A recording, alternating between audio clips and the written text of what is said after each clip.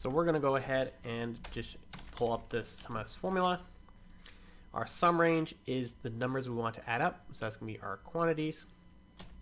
Our criteria range is what we want to compare, and so we want to compare apples to apples. Comma again, and then click apples, the cell that we have apples in. We're going to go ahead and lock these, and then let this drag down. And we can see apples, oranges, and peaches. All right, let's go ahead and look at date. And so let's start with start date first. So we're going to grab our sum range again, which is our numeric quantity column. Our criteria range is going to be dates.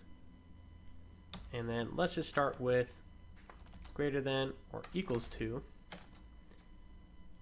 the start date. Hit enter. And so what you can see here is I'm using this ampersand to look at a cell. And then if I want to add another criteria, I can just copy this, add a comma, and do less than or equals to, and we'll go to J.